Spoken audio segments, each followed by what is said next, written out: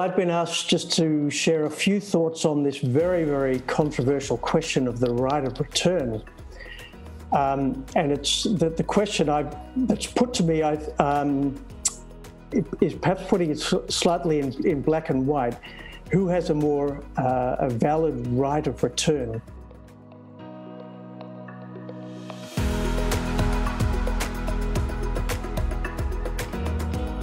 One of the most curious things about Israel, of course, is that the Jewish people have a so-called right of return.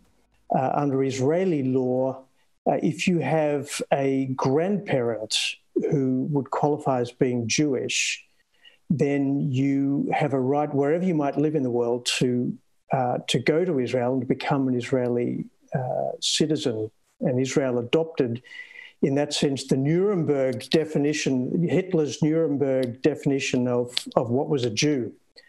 So when the State of Israel was created, they said, well, you know what, we'll do the same thing and make sure that the Jews in the diaspora have a right to come to their safe homeland. Now, that's not unique by any means. There are other countries and nationalities in the world where there is a similar kind of right to return. Think of Greece, for example, where Greek nationals also have a right of return, and there are other states in the world that have this. The Palestinian right of return is a very different thing.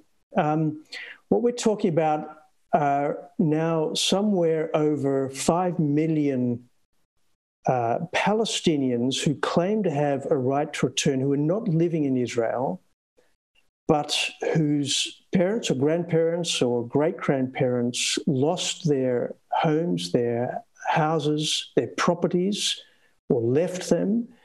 Most of them in a one-year period at the end of 1947 through to the very beginning of 1949, which is when most Palestinians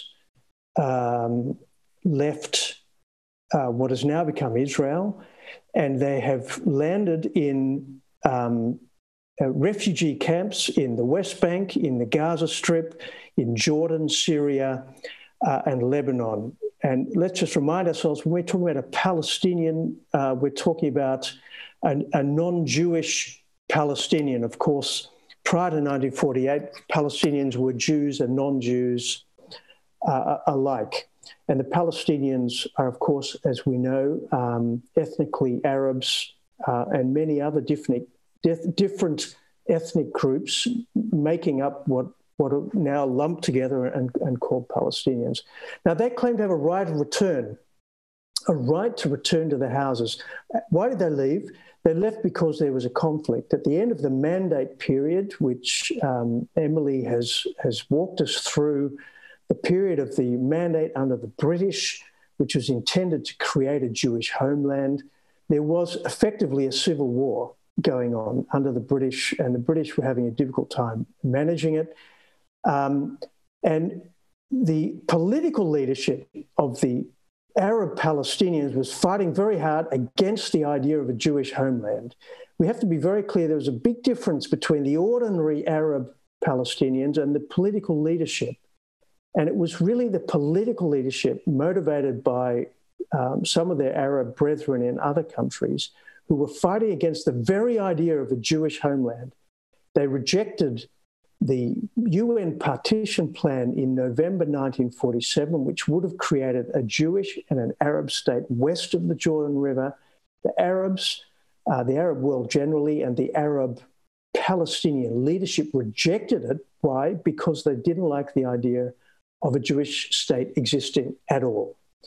The result was conflict after November 47, leading up to the creation of the State of Israel in 48, and tens of thousands of Palestinians were forced out of their homes in that period, or were called to leave their homes by their own leadership.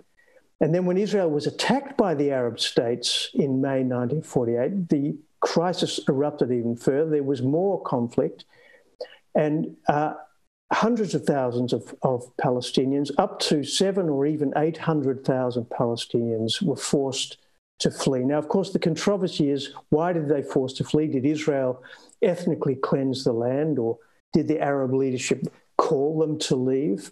I'll leave that dispute to one side. I think Benny Morris, if I might just add, is a fairly nuanced Israeli historian who I think has a balanced view of things, and he would say, well, there's fault on both sides in all of this. In the few seconds I've got left, let me just say, no refugee in the world has a right of return. You know, there are over 20 million refugees. They're governed by the UN High Commissioner for Refugees. Refugees don't have a right of return. They have a right to be absorbed in the country in which they have ended up. The Palestinians claim a right of return based on one UN General Assembly resolution, 194 in 1949.